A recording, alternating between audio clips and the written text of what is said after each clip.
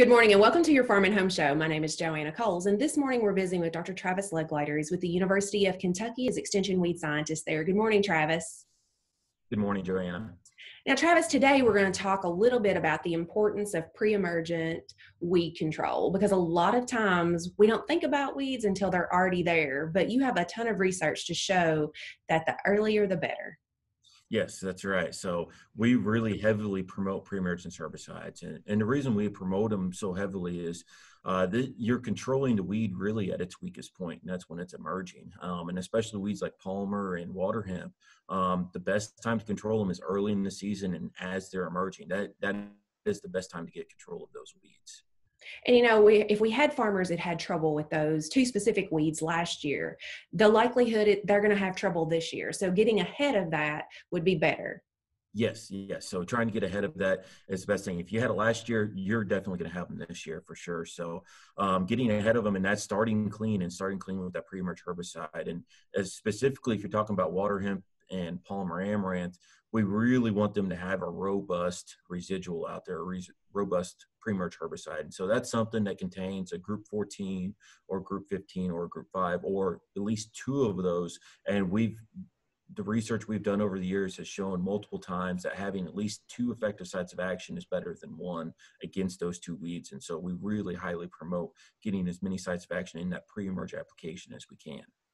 And the good news is that we do have those available.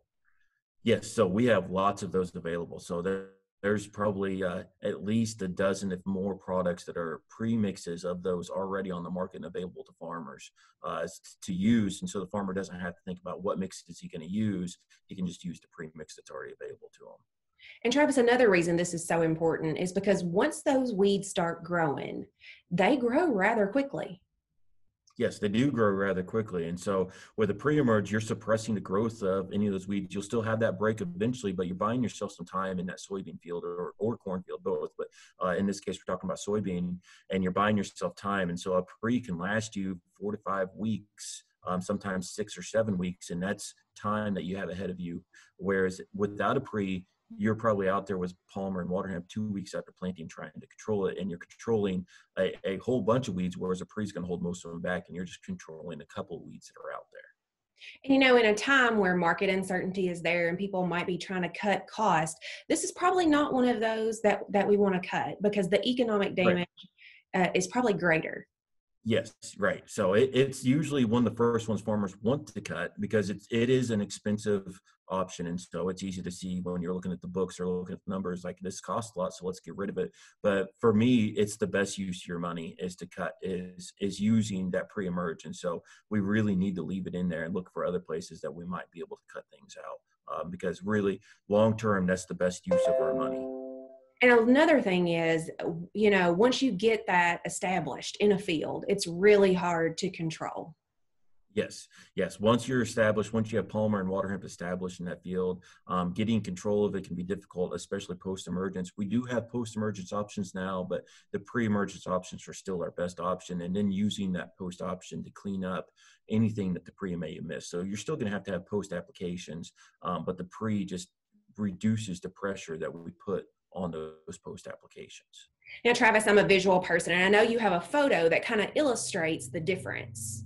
Yes. So in that photo, what we're looking at there is the front half of that plot had a pre-emerge on it, and the back half had no pre-emerge, and that's 6 weeks after planting. And so what you can see there is in the front half, there's still a few weeds there that are broken, but in the back half, those weeds are all 4 inches tall, and it's a really dense, dense infestation of weeds. And so when we go to make our post application, we're going to get good coverage of just those few handful of weeds in the front, but in the back, we have some potential to miss some application there because of the density of that stand. So it's also about that post application and really improving the efficacy of that post application. Absolutely. Well, Travis, certainly appreciate the information, good advice. Make sure to get a pre-emergence down to get ahead of the game. And we have several pieces of information about this. So if you have questions, contact your local extension office and we'd be happy to help. Thanks for watching and have a great day.